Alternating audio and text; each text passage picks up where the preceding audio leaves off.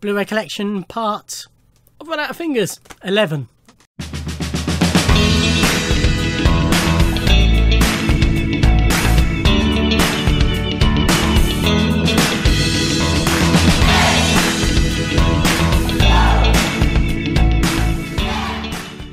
Ahoy hoy everybody, I'm not taking my shoes and socks off. It's part 11 of my Blu-ray collection. So this is films, TV, music, comedy. Just get into it. This is Oculus. I bought this because Karen Gillan's in it basically, but it was really, and Katie Sackhoff. But it was a really good film. I know it's well respected amongst horror fans. About a cursed mirror and disappearing parents and all sorts of stuff, but yeah, really good.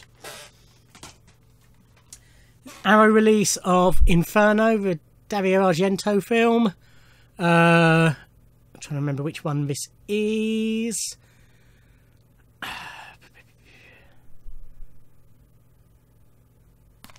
don't remember much about this one, to be honest. Even reading the synopsis isn't doing much for me.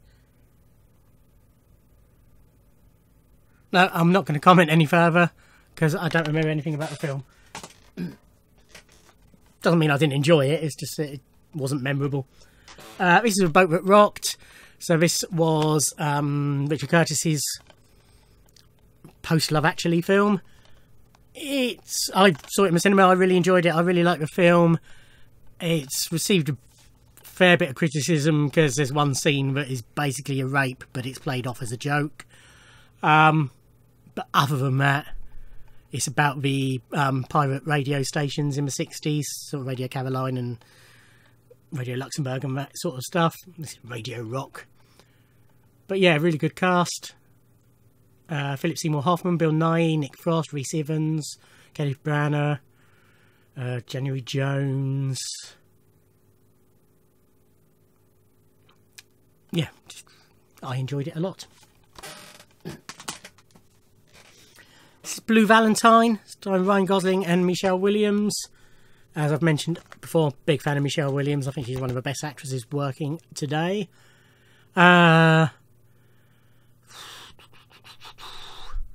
It's basically just a love story, but it's a bit, you know, it's not a love story that always runs true. Yeah, really good film. It's my favourite film ever. This is JFK. This is the director's cut in a book with sort of,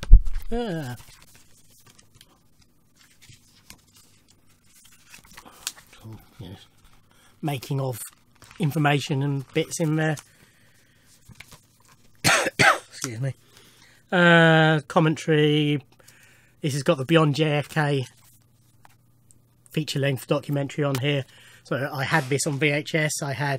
It was a big double pack that had 192 minutes, something like that, version. Director's cut. 205 minutes, even more. The director's cut on one tape, and then this 90+ minute documentary on the other tape. But that's all on here, along with lots of other stuff as well. But yes, as I say, this is my favourite film ever made. Okay, I've just had a pile fall over, and I think some of them have gone behind my bed. Right, that's been rescued. Where was I? Okay, so next up we have Byzantium. Really good film. It's directed by Neil Jordan, who did Interview with a Vampire, Company of Wolves, various other films. Stars Gemma Arterton and Saoirse Ronan. Horror film. Basically, Gemma Arterton's turned into a vampire. Saoirse Ronan's her daughter, who is also a vampire. They moved to Brighton, somewhere like that. I can't remember, but a British seaside town. And it's just sort of the story of them trying to survive there, with sort of flashbacks and what have you. But yeah, really good film. Another Bill Bailey Blu-ray. This is also a signed copy bought through his website. I showed one in a previous part. This is Dandelion Mind. This was filmed in Dublin. As I mentioned before, just a big fan of Bill, love all his stuff. This is an Arrow release. This is Theatre of Blood. So it's a sort of a black comedy, horror comedy. Vincent Blood is a Shakespearean actor who decides to take revenge on all the critics who ever slated him. But yeah, a lot of fun. And this has got an audio commentary by the League of Gentlemen, which is the main reason I wanted it. This is Cemetery Junction. So this is the film that Ricky Gervais and Stephen Merchant wrote, and then Ricky directed. Post extras. Yeah, really good film. Great cast. Christian Cook, Felicity Jones, Tom Hughes, Jack Doolan, Emily Watson, Ricky, Matthew Good, Ray Fiennes. It's in the 70s and it's about a kid dreaming of breaking free of his hometown, basically. But yeah, really good film. This is Burke and Hare. I enjoyed this a lot. This is directed by John Landis. So it's a comedy take on Burke and Hare, the grave robbers rather. Yeah, good cast. Tom Wilkinson, Tim Curry, Jessica Hines, Bill Bailey, Isla Fisher, Simon Pegg and Andy Serkis play Burke and Hare. Ronnie Corbett's in it. Yeah, a lot of fun. This is Pixar's Brave. Didn't love this. It was okay. It was visually impressive, but didn't love it personally. This was The Box. This was a strange one. Another film I probably need to rewatch to appreciate a bit more. So Cameron Diaz and James Marsden are a married couple. Frank Langella turns up with a box that basically, I think it was, if I remember correctly, if you press this button, you'll get, or was it? Yeah, you get $1 million, but somebody you don't know will die. And it's, you know, what will you do? And then it turns out it's not necessarily as straightforward as that anyway. This is season 2 of The Borgias. I really enjoyed The Borgias. This is season 1 of The Borgias. Yeah, as I say, really enjoyed that. It's sort of similar to The Tudors in style. Great cast. Season 3 I have, but only on DVD because it was never released on Blu-ray. I have already shown that somewhere. I think it was up. No, maybe not, but I've definitely shown that already anyway. Boogie Nights, great film. Saw it in the cinema, always loved it. Another film I think I've owned on every format. I might not have had it on VHS, it might have gone straight to DVD. Anyway, yeah, just absolutely love this film. Just brilliant. Casino Royale. This is the, what am I calling it, the deluxe edition. So Casino Royale was the last Bond film that I got on DVD before I got a Blu-ray player. But as soon as I got a Blu-ray player, I bought it on Blu-ray and got this version. It's just got a collector's booklet in there somewhere. And loads of special features that aren't on the original release. And it's in this nice waxy box. And on a Casino Royale trip, this is the 1967 Casino Royale, which I've always enjoyed. You know, it's not a Bond film in any way, but it's a lot of fun. I've always enjoyed that sort of 60s, too many drugs, psychedelic-ish comedy that was prevalent around the same time as this. And yeah, and the women in this, God, there's some gorgeous women in this. Dahlia Levy, Barbara Boucher, and now I'm going to forget them all. Ursula Andress, obviously. I'll play Mata Hari. Joanna Patet, however you say her name. Who's your, Angela Scowler. Just loads of gorgeous women in this. Anyway, but yes, so that's Casino Royale. We have Cars 2, which I know gets slated a lot, but this is my favourite Cars film. I really, really enjoy this. Maybe it's because I'm a Bond fan, and it's, you know, spies and what have you. But I just really, really enjoy Cars 2. Sorry. This is Clerks, the 15th anniversary edition. Main reason for upgrading this was this has got the documentary, or has it? No, it hasn't. Ignore that. This has got loads of extras on it anyway, but aren't on the 10th anniversary release that I've already shown. I thought we said, oh, what a lovely tea party on. No. Unless it has and it's not credited. It's either this or Chasing Amy, which I've previously shown. I'm pretty certain also have the documentary Oh What a Lovely Tea Party, which is actually the making of Jay and Silent Bob Strike Back. But neither of them is it written on there that it's on the disc. So is it just on there but not credited? I'm just getting ready to Google it. Am I imagining it? Or was it not on the UK version? Come on, computer, hurry up.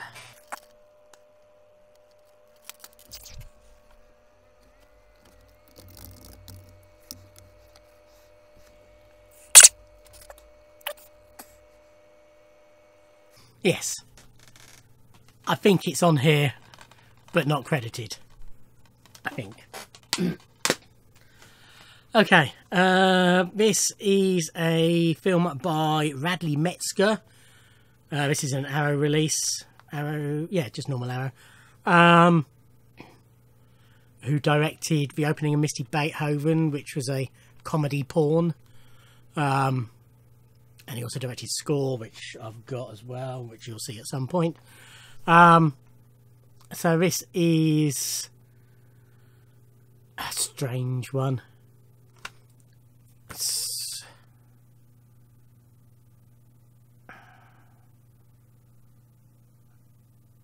I don't really know how to describe this. It's very strange. It's alright. I can't go any more with that, sorry. Cabin in the Woods. So this was created by Joss Whedon and Drew Goddard. They wrote it, Drew directed it. Brilliant, brilliant film. Starts off as your well, not slashery, but your Cabin in the Woods horror story, and then it takes a really dramatic twist halfway through, which I won't tell you any more about for fear of spoiling it. Chris Hemsworth, pre-fame really, is in this. Anna Hutchinson, Kristen Connolly, Fran Kranz from Dollhouse, Jesse Williams, Richard Jenkins, Bradley Whitford. But this isn't about the cast, this is about the story. This is a complete first season of The Tudors. So when I showed the box set on the floating shelf above my bed, I had the first 2 series of The Tudors on DVD in a box set. I then got season 3 onwards. Can't remember how many series. Where was it? This moment in time.